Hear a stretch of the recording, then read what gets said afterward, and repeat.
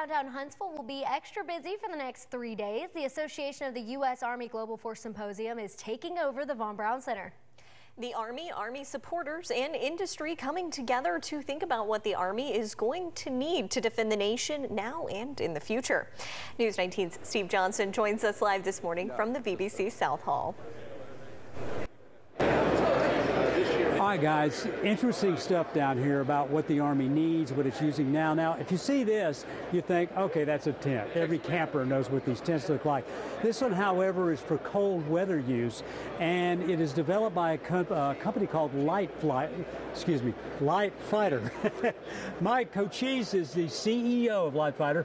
That is not your main product. No, this sir. is your main product, correct? Yes, sir. This is our Litfighter 1 shelter, and it's made to go both on a cot, and it also goes on the ground as a full-fledged waterproof tent, and it comes in a stuff sack like this. So this is it. Okay, so now this is lightweight. This isn't like the old canvas tents that, no, that soldiers used once upon a time. No, sir. This is extremely lightweight, very waterproof, fire resistant, and just a great product that they can set up and break down really quick. Okay, so this is what is in use now, yes, and sir. what will be in use for the future. But you've got a future product over here that I yes, think sir. you're pretty proud of. Let's yes, walk sir. over here and look at this. And what do you call this? This is our new stealth sleep system. So it's a sleeping bag system that's made to handle extreme cold temperature changes. So this can go, you know, the higher temperatures all the way down to you say higher. You could be really hot. It'd be really hot, and you just downscale it on how you use it, and then you can also use it in extreme cold situations. Okay, when you say extreme cold, did you tell me you're testing this at minus 60? Yes, sir. We're trying to get down to negative 60. That's the objective for the Army. Right now, we're testing around the negative 30, negative 40 range, but we believe we can get there.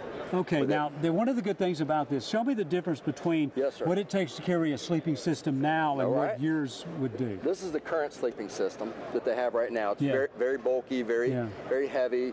This cannot get down to the extreme temperatures right now that we're trying to get at. Our sleep system is contained in this system right here. And I would imagine when the military looks at things, portability and lightweight is a big deal. So we save 3 to 4 pounds, which is a big deal for the soldier. And we also increase the amount of space in the rucksack by about 30–40%. Okay, and one of the things is you're touching soldiers, their everyday lives, aren't you? Yes, sir.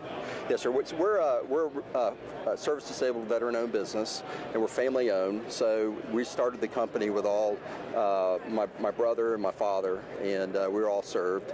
And we also are partnered with the Ability One program, so it's people with disabilities that manufacture and sew a lot of our products. All right. Well, thank you, sir. Thank you, sir. Talk about touching the soldiers. Yes, sir. I guarantee you they like this stuff. In any case, live at the Von Braun Center, I'm Steve Johnson. Back to you.